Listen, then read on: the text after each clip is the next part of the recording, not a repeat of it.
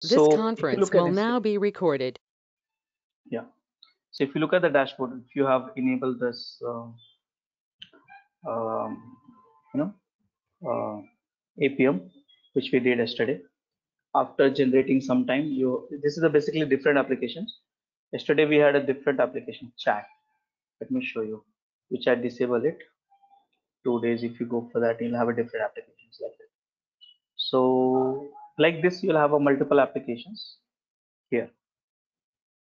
This one service, this is called service, okay, and here is another service. So here you get when you are last deployed. So this I deployed 4 hours ago. This one I deleted it because I needed that infrastructure. So now here you see the request, this many request which you have per second, and here you have 30.4 requests per second. And here you see left side, this is the type. Type means what kind of service that is, whether it's a web service, database service, cache service. Function means it can be lambda. So lambda, which you can find on the AWS serverless, and some custom also. Now if you see that here, this you can see the list of service or service map also. Now all the services will be here. Now each request, I repeat, each request you will see here traces. Let me show you traces here. Let's say these are the traces which I got it. So from last 15 minutes I did not get it, I stopped the services. So let's say if you go for 4 hours, you'll have a many traces. You see here, um, this is the traces, and here, okay. So here this is the date when that request has happened, which is the service name. What is the resources has been used, which URL basically. Here it is, duration, method, and status. So these are the things you'll get it. All services, all the request. So all the request here traces all this. You can scroll down and see that. Now you can filter also by multiple filters are there. So if you see that left side, filter by status. So whether it's a 200 errors or okay. Errors means some 4x or 5x we will consider as error, and okay. So these are the things. Environments, prod or test environment, whatever it is you set through the APM. You can filter the traces by services also. You can filter the traces by the resources also here. So I had hardly few applications which I initiated through these other resources. And type, error type, and here these are the types of post, method 200, or what exactly get post, get post, delete, put. These are the method. Status code like 200, 3x, 4x, 5x. So these are the way you can each traces you can do that. Now if you see that here, here, uh, this part. So here you have a graph which will help you to understand duration which was up actually. So 4 hours. So how many total requests you received? So here if you see that this is the total number of requests. This is for the 4 hours, last 4 hours. If you change the window, then again it will change. And here you see the request for every minutes or something like that. You can customize this one. How many total errors you got it? What is the latency here? This is here less, and stuff like that. And you can visualize using list. This is a list format here. This is the list, or you can use the time series also. So put it up time series and see here. You see that all the number of requests as per the time series and all. Okay. So this is also you can do that. Top list means total. What is the top list for the 202? Which you see that here recorded 202 request from last 4 hours, which has a you know highest request timeout or something like response timeout or something like that. So 200 indexed span from custom retention filter. So this is something which you have. So you can customize all this thing. You can put it in a table format also. Here you have a table format. You can also add more, let's say you can add environments. So that also you can do that. So here, okay. So this is something you can work with it. So come back to the services. Now here, go to 4 hours, go to services. Now we need to understand what exactly this is. So let's understand some of the options which is on top. So here again is durations. Now here you have a service summary. So this summary here is like a deployment. So when you add a code in application like a Tomcat, there you set the deployments. So for example, if you want to see that, how do you do that? This I was showing the demo, one more demo just before this session. So here you can see the deployment version 1. So here you'll have a version 1 and version 2. You can have it multiple things. How much total errors you got it here.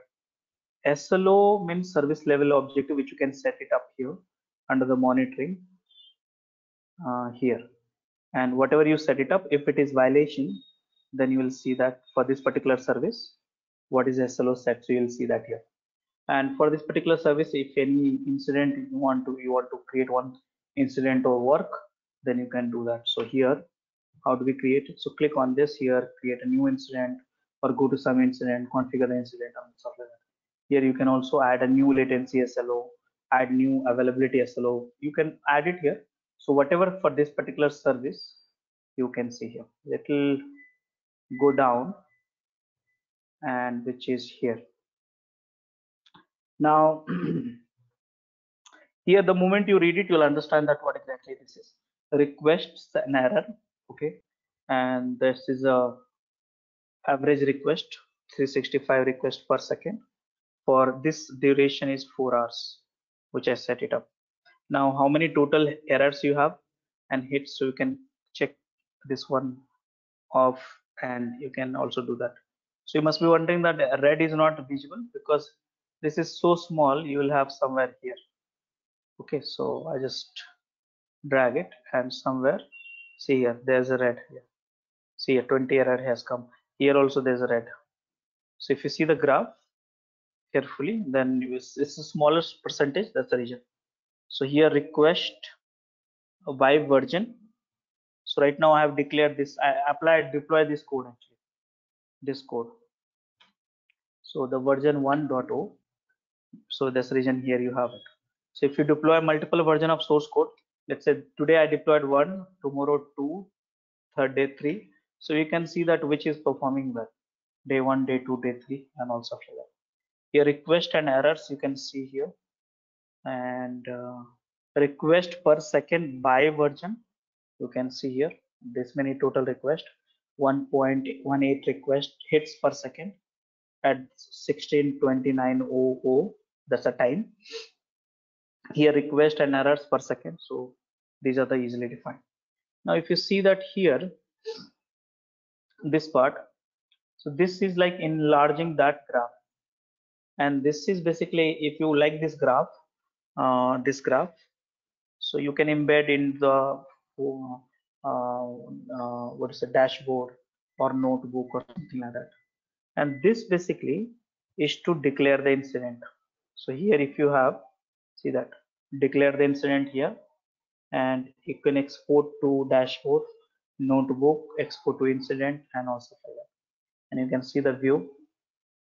Here it is, large view. You can see that about the same matrix. So whatever the matrix you are seeing is the same matrix. You can see that. Now here, this side, you have a latency. Okay, so latency means that typically we present in percentile. So here Abdex score is default. I'll go for the latency by version. latency, historical latency, and it's coming here, and latency distributions. So if you see the latency primarily, this you see in the percentile. See P50, P75, P95, this one. So now the question is, what is percentile? Any idea? Arpan? I think Stephen is not there. Oh, percentile basically in P95, it means like 95% of the request. Actually, so when I say P95, that means I want to tell you what is a P95. So P95 means 95% of the people are having request response time, which is, let's say, 6 minutes, 6 seconds, if I say. So that means remaining 5% people have a response time more than 6 seconds. So if I say 99 percentile, which is, let's say, 2 seconds, that means 99% of the people is getting the response time within a 2 second, but remaining 1% people are getting the response time more than 2 seconds. So let me show you one slide which will help you to understand, and that is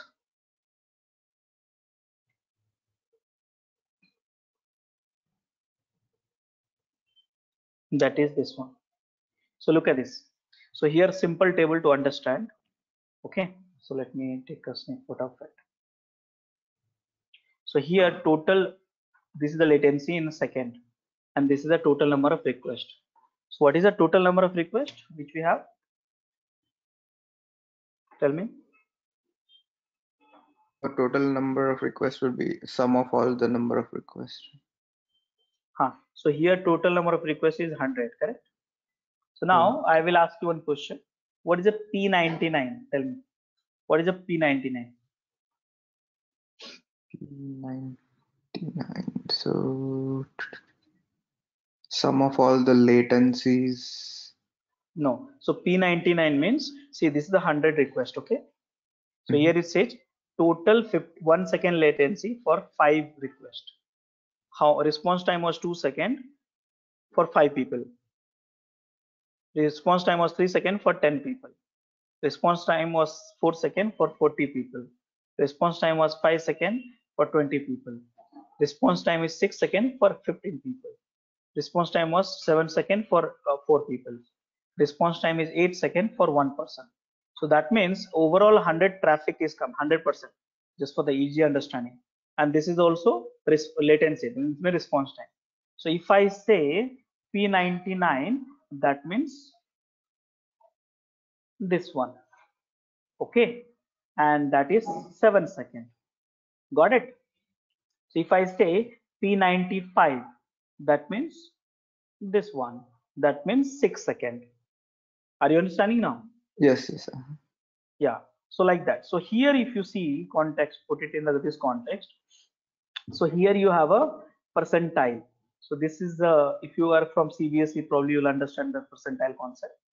So this is the algorithm. So means total number of requests has come, and if I see P50, by the way, this application is not having much difference actually, because I'm using very less small applications. So all are almost same here because of application was loading in the microseconds. So here you see P99 is 2.01%. P95 is, I'll disable this, 2.01 second. P90H, I'll disable this to same actually. So here you will not see the difference, but actually you'll have a differences and all. So P99 means these are the 99% of the people got the response time which is less than 2 seconds. P95 means 95% of the people got the response below than 2 seconds.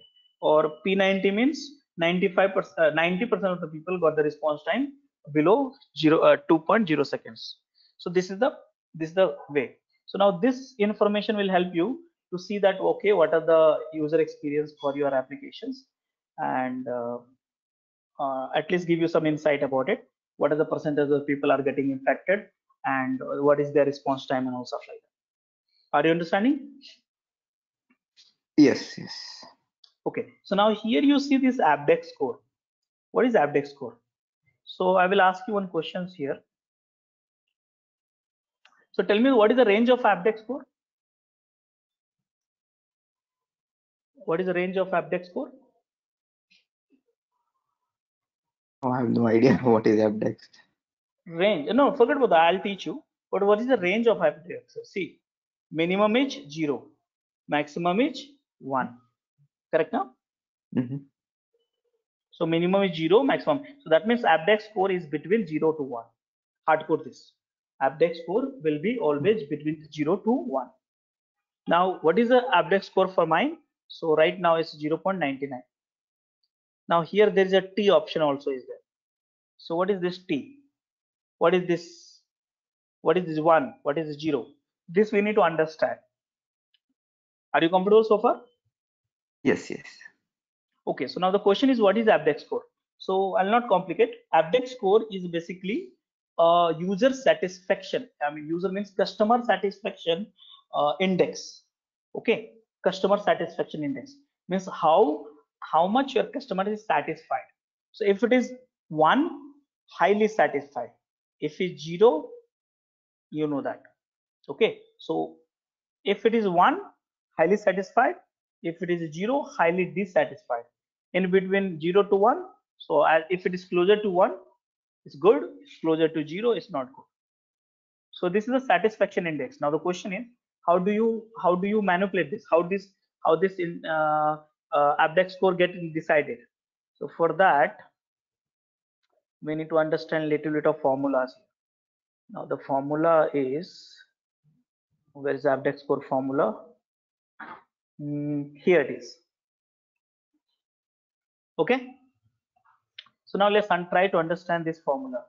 You'll understand the abdex score.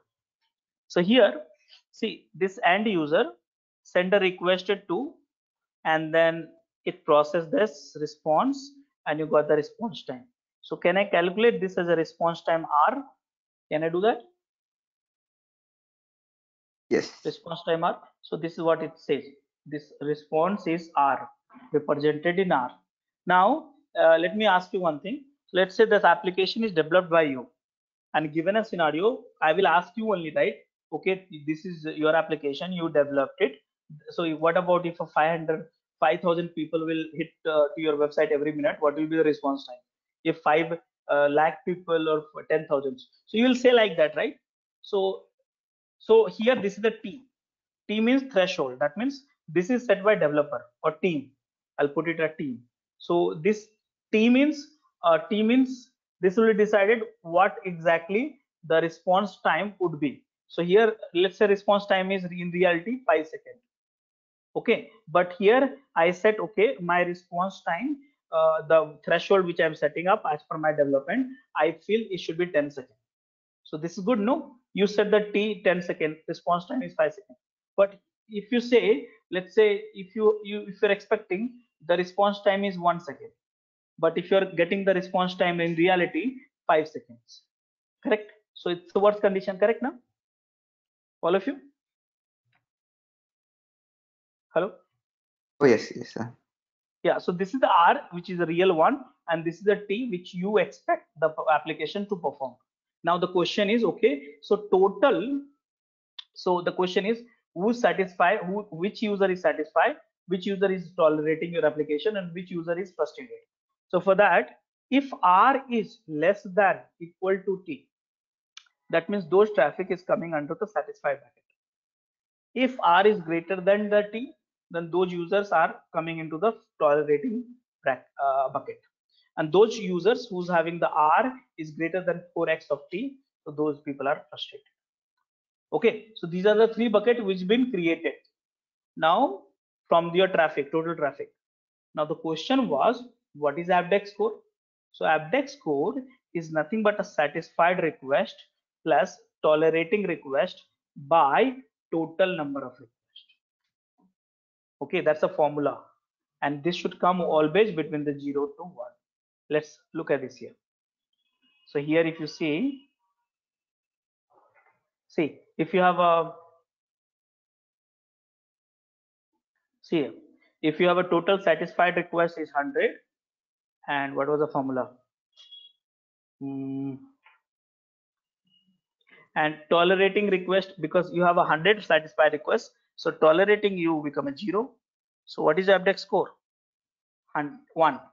So if you have a satisfied request 0 and tolerating also 0, that means everyone is frustrated with the application. So what is your index updates value? 0. So 0 means worse, 1 is best, and that is what. So now with that context, see these options. So R will be taken from the APM side, Datadog, and T use basically you can search it up. This is a T, okay, and R will be taken from the real one, and based on that, it will calculate whether it's 0 and 1. This is called customer satisfaction index. Understood right now? Yes. Okay, so now here you see that here how many total number of errors you got it in 4 hours, and here when you got it, how many errors you got it, what was the kind of error. You can see through this graph. Errors by version you want to see here, errors per second by version you want to see, v1 v, so all this thing. Here errors per second you can see here, errors rate by version, percentage of error rate, so here you can see, and error rate. So right now error rate is in last 4 hours is lesser than 0.1%, so that's okay. Okay, now here you will have a dependency map. Now right now I don't have it, because if really applications will call it a web, then here application, then a database, so you'll have a something like this service map. In New Relic we call it service map, here we call it a dependency map. So like that you'll have a having mapping, and when you hover over there, so you'll get to know for that particular service how much requests to per second or latency, error rate and all stuff like that. Here you see the resources. Uh, by resources you have all these are the 3 resources. You can see each resources request and request per second. You can see the deployment. So I did the deployment v1, right? So this is the v1 deployment, and for this my deployment, this is the request, this is the p95 p75, same thing but in a different visualizations. Here same thing for this particular version only. If you see that tracking, here you have, here you have, these are the infrastructure which is involved in it. So that is something which you have it. JVM matrix which we have not enabled, actually, or is enabled, yeah. So here you have Java matrix, all the traces for this particular. Here you again you have it, log patterns, which is the next topic which we'll discuss about it. So now this is the stuff. Now here let's click on the each traces, and here you open up this each traces. Now here you see the span, so let me show you the span. So this is the span, so this is one span. So in real you'll have a something like this, 2 3 4, and for this particular trace these are the call has happened, this is the span time you'll have like this in the real time. And this is the flame graph, the one which you are saying. Span list, if you want to see this, click on the span list. So scroll down a little bit, here it is. So if you have a too much of many multiple internal calls, you will see for the each services you'll have a multiple call. Map also you can see that, so this traces is belong to which particular service map, and you can see the request, latency, error, exit time, spans and all. So the more you spend time with UI, little bit of more meaningful every day you build it actually. So this is important. So filter flame graph is important, and right now because not too many things are coming, the reason is this application is very small applications, only one class 5 like that. So here you can see the info which on this particular trace which run on which infrastructure, what was the matrix of that server, CPU, RAM and all. Logs I have not enabled it. Processes where this trace has been generated, which process running, here you can see. You can also enable at the code level also. That means for this particular trace what was the code got executed. This is not enabled because it consumes lots of CPU and RAM. But yeah, for learning purpose, you can try. This is called code hotspots. Okay, so these are the things you can try. Now go to this trace here. This is a continuous profiler. Continuous profiler we have not enabled, so that's the next topic. One topic we'll have for the continuous profiler also. So any questions so far, guys? You have? No. Yeah, Okay. I have to drop in like 5 minutes. I have to start work. Yeah. So now here you see each services in real time. What will have here? You will have hundreds of services. So I have enabled only 2 services, and this is a summary of it. So look at the summary, and here you can understand this. So request latency, P95 error rate, and also flag. If you want to download this here, download CSV, you can customize this each column using this. So whichever you want to see or don't want to see, you can customize it here. So more or less, this is a dashboard which you got it. You have to understand each and everything here. And for monitoring purpose, so let's say I have detected some problems here. So what is the problem? So here there's a problem here. There's an error. So I can also declare the incident. Okay. And here declare the incident. I see some issues here. Okay, which is a severity 5, 4, and all stuff like that. And give the some instructions here. Graph is all automatically embedded and declare incident. So I created one incident. If you refresh it, one incident you can see here. Now go back to the APM services, 4 hours. Go to this, and here you see that there is one incident open for this particular services. Okay, so now if I see that here, the request hit right now is not running because all services stopped, but you can set the SLOs also for like that. So how do you set SLO? So you can click here, add a new SLO, and you have to specify that criteria for SLO. So request timeout and all stuff like that. So what is the metrics based or monitoring based? So metric based, what is this? So I'll go for like Apache hit a number. See Apache net number request pers, which is from production service Deloitte check. Okay, so like that you can set a target machines. This is SLO, you set it up, and for this what should be the value for it. So 3 machines is there for the select the target here. And one more thing which you have to do is where is this, uh, host,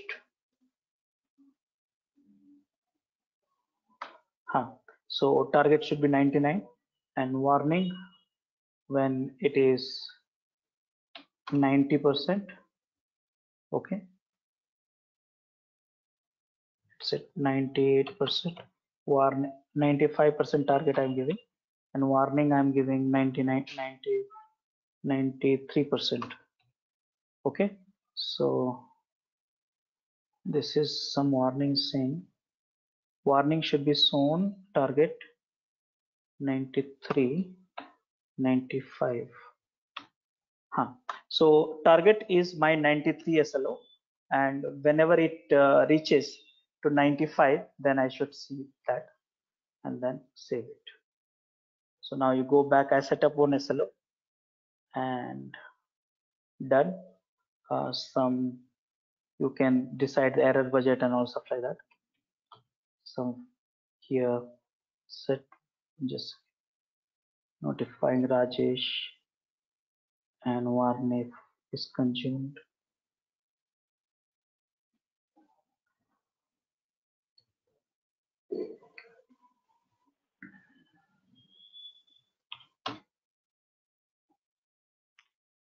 What is missing?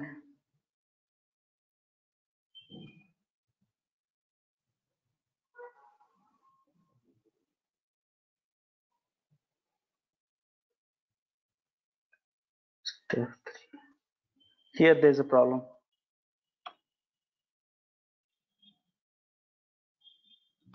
Okay, subject was missing. So create. So now this SLO got created. You can go to the services and 4 hours and click on this. So see here for your service, there's no SLA coming. Should come actually. No SLA. Let me check this. Monitor SLOs for my service. So here. So this is correct. So query.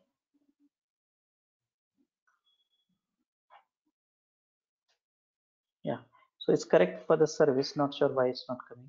So I'll check after some time also. Sometime refresh issues. So this is the way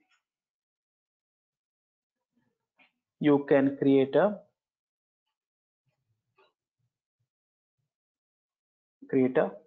SLOs for it.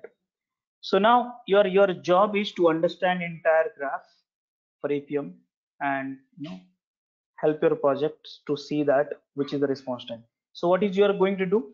So primarily if you want to start your work, so see that what is the error and which request which is here is taking more time. So you can filter it by duration. So if you see here, okay, I'm hitting it fast actually. Hold on. So here, click on duration. See that you find out the culprit why this resources has taken 2 seconds. Maybe your expectation was 1 second or something. So that is something which you can start with and get going. Are you understanding, all of you?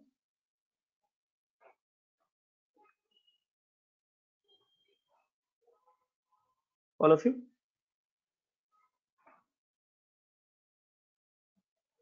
Stephen?